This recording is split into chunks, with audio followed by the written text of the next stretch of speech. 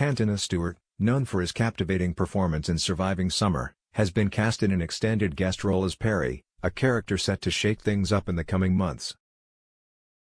Perri's entrance into the story coincides with a pivotal moment for Tane Parada, whose long-dreamed youth program finally kicks off at the surf club.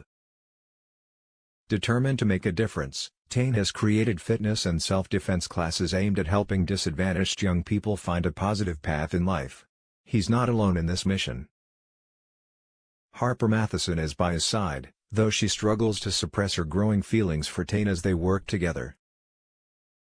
When Tane meets the group of eager participants for the first time, it's clear that his idealistic vision is about to be tested. Among them is a young man whose behavior quickly proves problematic. He makes inappropriate remarks towards Harper, sparking a tense altercation that escalates into a physical fight.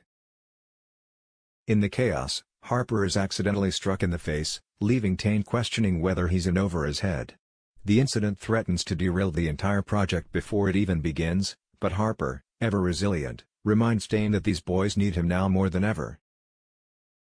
Amid the turmoil, Perri emerges as a beacon of hope.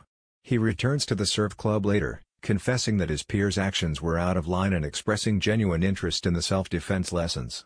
This small gesture rekindles Tane's belief in the program, giving him the encouragement he desperately needs.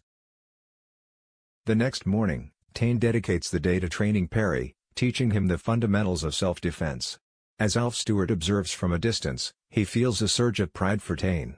It's clear that Tane's efforts are beginning to pay off, not just in Perri's life, but in proving that he truly can make a difference, one step at a time.